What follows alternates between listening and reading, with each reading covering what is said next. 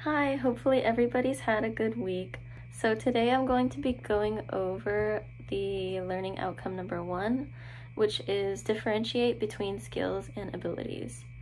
So the book says that a skill is a learned trait based on the abilities that a person has, and abilities are more innate than skills. Skills are more sport specific, whereas abilities are more general.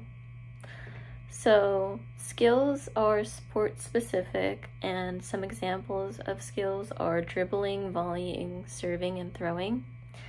And abilities are more based on your general motor ability, and some examples are speed, agility, balance, and power.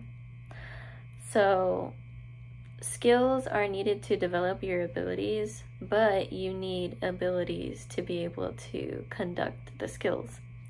So the book also mentions that general component and motor ability are the basis of learning, and being skill specific excites the neural physiological processes involved in that learning.